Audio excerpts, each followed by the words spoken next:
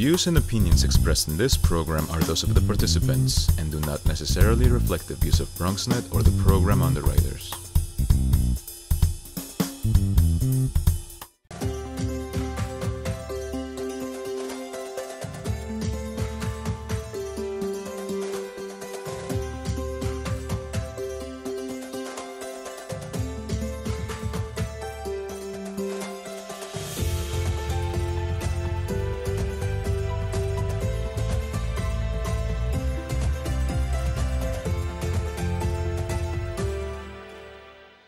Hello, everyone, and welcome to another episode of Meetings of the Minds in partnership with BronxNet Television.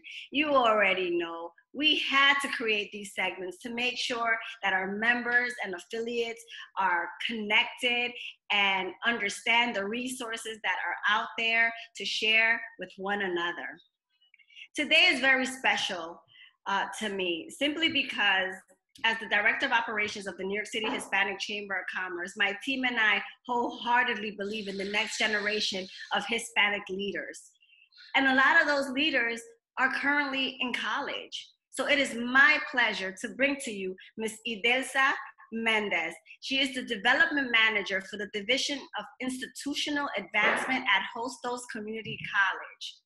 Idelsa was also a 2019 Women in Business recipient. That's right, the New York City Hispanic Chamber of Commerce gave her a leadership award in 2019, way before COVID. You know, Hostos is also a member of the New York City Hispanic Chamber of Commerce, and it was always important for us to give a scholarship award to a Hostos students during the business banquet and scholarship award reception that we host every single year. Idelsa, how are you? And how is your familia, amiga? Hi, thank you, Sulma. Thank you for inviting me. The familia is good, you know. Everybody's a little bit overweight. But we're doing great, we're healthy, and thank you for your support. I know the Chamber has been a long-time partner of Hostos Community College, and we appreciate your support. Of course, you know, when you have institutions like yourself who believes in the student or the community, it's just, you know, it's a win-win. It's easy to support incredible hearts like yours. You know, Idelsa, let's dive into this real quick. You know, COVID has not been easy for anyone. But you, Idelsa, when you came home, when everyone had to go home and quarantine, you were not just focused on your family. You had to focus on hundreds of families, the families of the Hostos community. You know, what was your first priority when it came to that? Again, like I mentioned in other interviews, we were shocked. We thought that it was going to be something that it was going to last a week. Okay, we're going to close for a week or maybe 2 weeks. And then we moved from distance learning, working remotely. And it was like a nightmare, you know. I felt like everything was falling apart. We had so many plans for 2020. And it was a little bit sad and also scary. But, you know, at the same time, we were like, we got to do something. And one of the priorities that, you know, we were planning our gala. But we also have our students, we have a special population. Our students, they have a lot of needs. And one of the needs our students are mainly they have is also food insecurity. So that's why when I was like, okay, so the only thing that remains open in the college were the food pantry, and it's because of the needs our students have. So one of my, you know, concern is like we need to make sure that we have enough food, that we don't have to turn people away, or we don't have to tell people we're going to give you this amount because we have. So that was my main I don't know, maybe because I'm a mother, but I was like, people needs to eat. So that was basically the main priority. Also, we started a COVID appeal to help the students. You know, a lot of our students lost their jobs. As you know, 70% of our students, they come from a median income of $30,000 or less a year. So the needs is there, and we're just doing our best to help support our students. Idelsa, you know that we have been following you on social media and the works. I've seen the work that you do. I see how invested you are in the students, especially when it comes to fundraising and making sure that they have no financial needs when it comes to their education. But this time it posed a different challenge. The challenge was, how do we balance both? How do we meet their financial needs when it comes to education and also feed them, right? So let's talk about the feeding part. I saw that you partner with the World Central Kitchen, the My Haven Bar and Grill, and you were literally feeding the families. How did that happen? So the partnership started on an existing partnership that My Haven already had with the World Central Kitchen and the Bronze Relief effort. So because I have a relationship with the My Haven and with Rosa, one day we decided that there was so many restaurants offering food for essential workers. So we were like, what about students, especially our students in the Bronx, that they had students that are living in homeless shelters, that even though we have the food pantry, but a lot of the students, they don't have the resources to prepare a cooked meal on a homeless shelter. So that's why we decided to open the program for Hostos students, and also for CUNY, Lehman and BCC. So at the beginning, it was only for the 3 community colleges in the Bronx. And then, but pretty much for we have students from other community colleges that they were coming, they were like, oh, but I live in the Bronx. So, and 2 weeks ago, we extended the program to all CUNY students. So right now, and to further notice, the restaurant is offering food for all CUNY students Thursdays and Friday.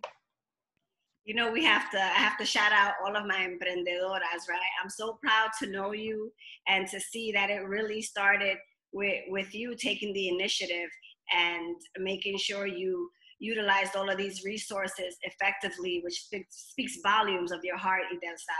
And for that, I commend you. And I'm so grateful to know you even more. So let's really go to the other side of things, even though I love food and I want to talk a little bit more about that. But can I also add, just really quickly, that World Central Kitchen also features renowned chefs, correct? Yes.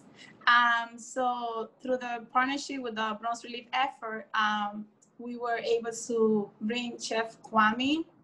He's a very famous chef from Washington, D.C., but he was also born in the Bronx.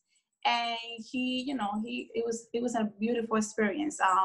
Not only he was providing food for the students, but also it was like kind of holistic interaction, because a lot of the students, they used to come just to meet the chef, and it was beautiful, especially for our students, to see somebody that looks like them being a successful chef on their own restaurants in Washington, D.C. So that was also a beautiful component of the meal distribution program.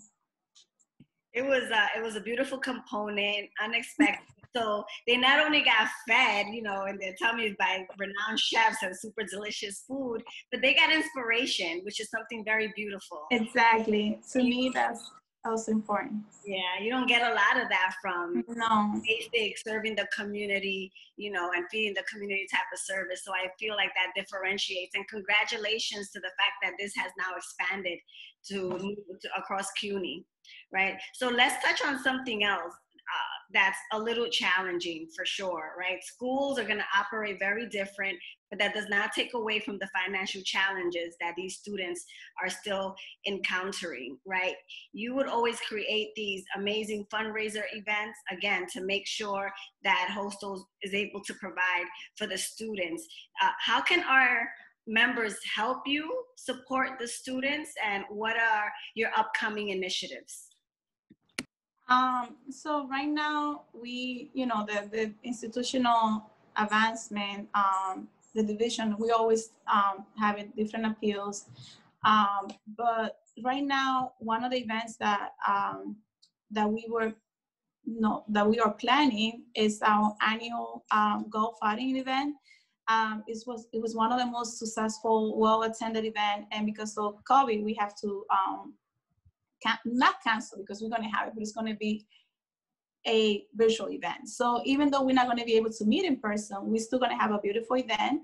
And we hope to count with the support of all our partners and sponsors, especially now. You know, the need is there. And even though the resources are decreasing, the needs are increasing. So this is the time that we are asking all the donors, the partner, to support Hostos. And you can do that by visiting our website. It's hostos.cuny.edu, and you can click Give to Hostos, or you can also, if you want to support the golf outing, the golf classes, you can also find information about the golf classes. You can also email me, Idelsa Méndez at hostos.cuny.edu. I love to meet new people. It's all about relationship and how we can collaborate and help and support each other to support our students. Thank you so much, Idelsa, for being with us today. Is there anything that, I guess, the key takeaway from all of this experience that you can share with us?